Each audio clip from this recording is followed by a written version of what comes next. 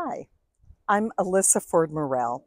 I'm an Extension Master Gardener with the Master Gardeners of Northern Virginia, here today to talk about an invasive plant, Leatherleaf Mahonia, Mahonia bealii.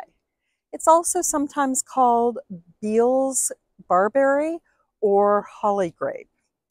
This is a common shrub in the East Coast, but it is unfortunately formally deemed invasive in much of the eastern seaboard and as well as in parts of the Midwest.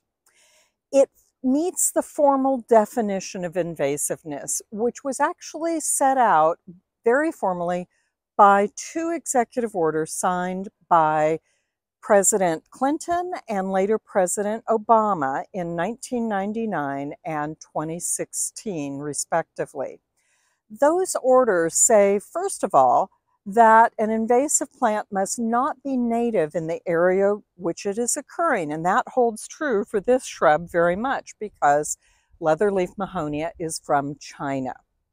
Those definitions also say that invasiveness depends on a plant being able to escape cultivation and get into the wild, which Leatherleaf Mahonia does in two ways.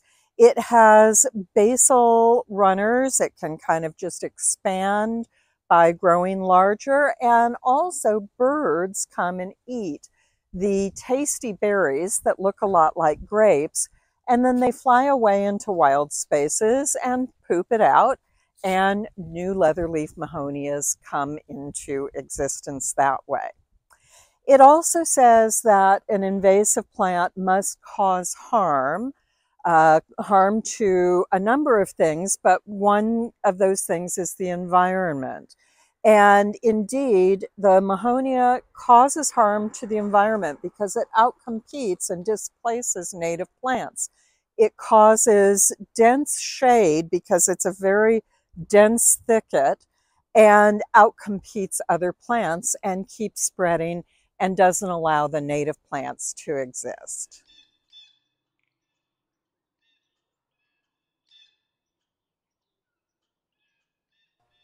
If you have Leatherleaf Mahonia in your yard and would like to get rid of it, which I would certainly encourage you to do, you can do it in a couple of ways. One is to actually physically pull it out, either by using a mattock, which you could hack away at the roots and get them out, or a weed wrench, which actually gives you some leverage to pull out a large shrub.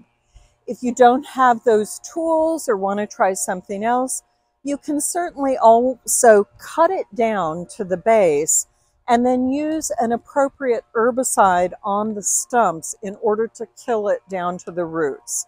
Now, if you're going to do that, we always recommend that you use protective clothing and that you research your herbicide to make sure it's the right thing, and also what the right protective clothing is, and that you wear that, and be very, very careful as you kill the Leatherleaf Mahonia. You may, with either of these methods, find that you need to come back a few months or up to a year later and do it a second time, because these are pretty persistent plants. But you should be able to successfully kill and get rid of it that way. Once you do, we do have three great native alternatives to suggest to you. We're here at the Buddy Ford Nature Center, where the Master Gardeners of Northern Virginia maintain a really beautiful demonstration garden. I am here to show you the first of our alternative plants to Leatherleaf Mahonia, and that is high bush blueberry, Vaccinium corymbosum. Unfortunately, we're here right in mid-November and it's already lost most of its leaves for the winter. But fortunately, it's hanging on to just a few, and you can see they're a beautiful deep burgundy red. In fact, before it loses its leaves, it's a really stunning shrub. This is a shrub that is really pretty. In the spring, it has lovely white bell-shaped flowers. And of course, then it makes the blue fruit. And yes, it really is the exact same thing that we buy from the grocery store that tastes so yummy. And then in the fall, it has the red foliage, and even in winter, it can be quite pretty because the branches will hang on to some of that red color, which stands out really nice in the winter. Uh, it's a great shrub. It can grow to be 6 to 12 feet high and uh, 4 to 10 feet wide, so that can be really quite large. It likes sun, it likes some moist soil. The most important thing, though, that is a little bit unusual about what it likes is that it really likes significantly acid soil, between 4 and 5.2 on the pH scale. So you can either plant it in a pot where you can really control that pH, or you can acidify your soil. We certainly recommend that before you do that, you want to test your soil and find out what the pH is. Most of Northern Virginia tends to have slightly acidic soil, and so you want to find out for sure what it is before you go messing with that pH. And soil tests are available from the extension office, from our plant clinics, and so forth. So blueberry is a great alternative shrub. We're here at the Glen Carlin Library Garden, actually behind the gazebo, to talk about our next replacement plant for Leatherleaf Mahonia. And that is Ilex glabra, or Inkberry.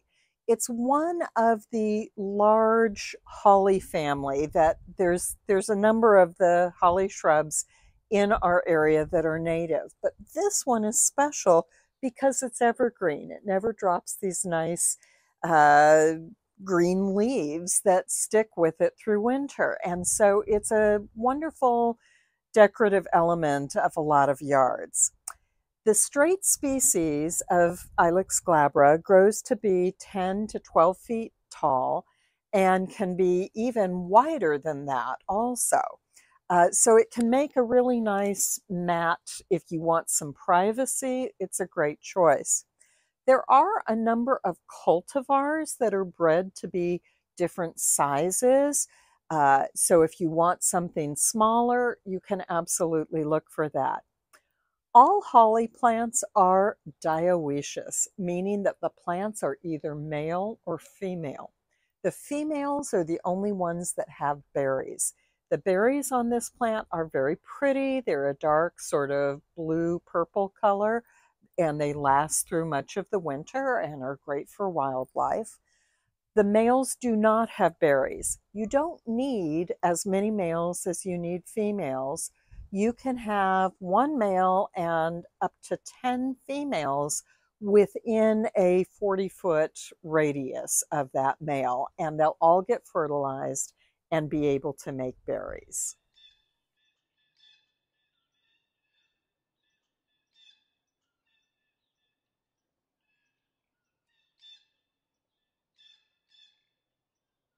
Take a look at these beautiful red berries that are practically glowing in the afternoon sunshine here in mid-November.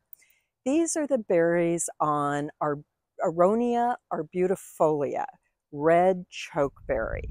This is another native shrub that is native to our area, and it is a really lovely plant that can grow also 6 to 12 feet like the ones that we've just been talking about, but they tend to be quite a bit more narrow. And instead, they'll send up little suckers and make a colony that is quite graceful in its appearance. This is a plant that also has quite a bit of interest through the seasons. It has some beautiful white flowers in the spring. They're actually a member of the rose family. I don't know if you can see the likeness between the chokeberry flowers and a rose, but they are related. They have the beautiful green leaves, and then, of course, the berries that will persist into winter and feed birds throughout winter. They will really love this. It's a great supporter of other animals. There's a number of butterflies and other insects that are supported by this plant. It is a close cousin of the black chokeberry. Do not be deceived by the name chokeberry. It's not something that is bad or toxic to eat and will choke you. Instead, the choke part refers to the fact that it's very astringent and will make your mouth feel kind of puckery. But they're in fact very tasty. It's a good flavor if you can get over the pucker factor. And in fact, you can make lovely jams and jellies out of the red chokeberry.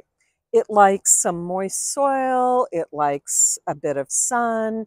It's a pretty cooperative and easy to grow shrub.